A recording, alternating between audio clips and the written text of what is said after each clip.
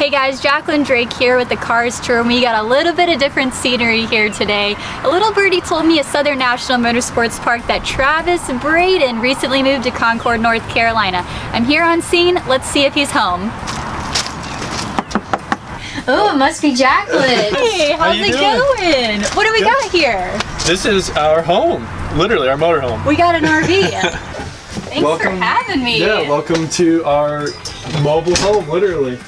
What's going on here? You guys moved all the way to Concord in an RV? We moved all the way down here just to hang out with you guys today. Oh, well, that's awesome. Well, show me around. Let's see. What do you got going on? All right, so this is how we quarantine, of course, is in this this motorhome. So, of course, we have a pretty cool entryway, which has a new addition that I just got hung up. This is nice. Yeah.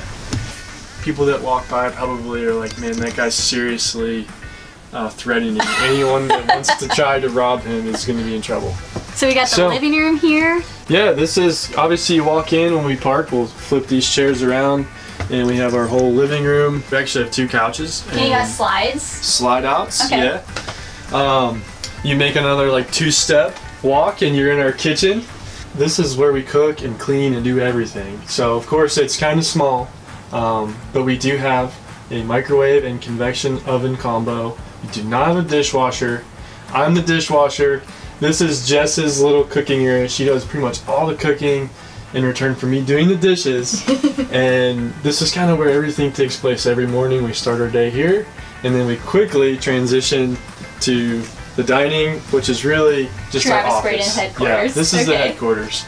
So it isn't much, but we got everything we need to communicate with people and do any kind of business that we got to take care of. And something else cool is when people place an order on travisbraden.com, we have all of the merchandise down in the basement of the RV. We ship it all out of this RV. When we say it's the headquarters, we do everything here. These are brand new, so you're launching them for us today, Jacklyn. This is our brand new 2019 Snowball Derby race-winning car magnets. You know, one thing everybody wants to know when they hear that you've moved here to North Carolina, you know, you're coming from West Virginia, you're living in an RV, how did that get started? How did this all come together for you?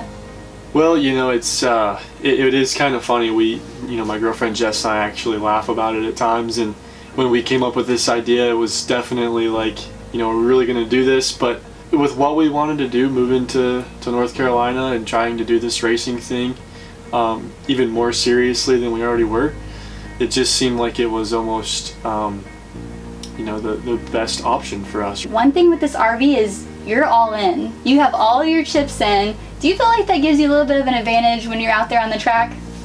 Absolutely. And you know, it's kind of funny the way my career has unfolded since I was a kid. You know, at one point my dad had always done everything, and it was just he and I racing for a long time. And at one point he said, you know, we're going to, if you want to keep racing, we're going to start maybe racing Legends cars. We had decided that together. He didn't just tell me we were going to. And he was like, but if you want to do this at this level, I think I was like 12 years old, you know, I'll help you with what I can do, which is get you from A to B, and you know, I'll buy you this car. It's all I can really afford to do, and you got to do it from there. You have to figure out how to work on it. You have to figure out how to make it go fast on and off the track and all those things. And so that you know, didn't realize it, but that put me in a position to be able to do what I do today, which is you know, I don't have the multi-million-dollar backing sponsorships that some people might have, but I add a lot of value to the team. I try to anyway, whichever team I work with. And again, this whole lifestyle that we have moving down here doing this is the only way I could truly you know, set myself up for that once I got here. So you've hit on it a few times, and I know we're going to invite her in, but you came down here not alone. You came down here with a huge supporter, completely invested in your career. Jess, come on, join us over here on the couch. You came with him here, and I know you guys had a long distance relationship prior to not only moving here to North Carolina, but you've never lived together. talk about that dynamic of just making this decision, and you're all in too. You've put all your chips on the table into supporting him in his career. Yeah, so prior to moving down here, we really only saw each other, you know, the way racing lifestyle goes, we really only saw each other at the racetrack because you're so busy the other few days of the week preparing to go to the racetrack. So, not that we hadn't spent a ton of time together, but it was always in that setting. So, yeah, moving down here was... This is really the first time we've spent considerable time together, like in a not racing setting. You know, we're really a team at what we're doing, what we're trying to do in the future. And you know, you can work remotely and long distance, but at some point you need to be able to work face to face, and that just wasn't going to happen in the situation that we were in. I think a lot of people don't realize that I had a real job and a real life, that I obviously have a lot of confidence in him because I dropped everything to come live in a motorhome down in North Carolina. It should not go without being noted that Jess has really given me a lot and committed a lot to me, and not just in the racing thing, but of course my life and doing this, and I say that as like she's given that to me, but it's really us. Like I don't know if I would even want to do the racing thing without her anymore. It's just that's what I enjoy about it, is doing it together. You know, going after huge goals in life, you got to make sure you got your partner beside you and you're constantly supporting each other no matter what. And you know, Jess, you do a lot for Travis, and a lot of it unspoken, right?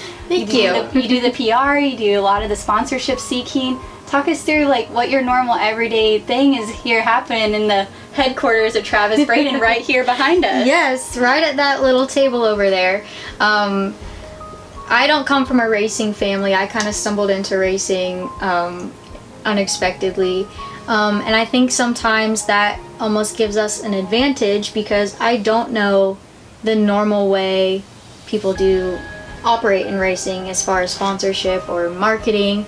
And so he has been obviously in the industry for a long time. So I think the two of us work really well together because we have two different views of how things should be done. And we get up in the morning, we make breakfast, we sit down at that table, and pretty much all day we brainstorm off each other, marketing, sponsorship ideas. And obviously moving down here, the goal is to make it to the next level in racing, and that takes sponsorship, that takes money. So pretty much from sun up to sundown, that's what we're working on. So speaking of sponsorships, I know you guys are trying to figure out what to do for the rest of the season. Obviously there's a bunch of mess right now with the corona going on, but what do you got planned? Are we going to see you at some Cars Tour races? Yeah, well, it was great. We made our first Cars Tour start. Our plan this year was to focus on super late model racing and pro late model racing, and our main focus is to do that with Team Platinum, which of course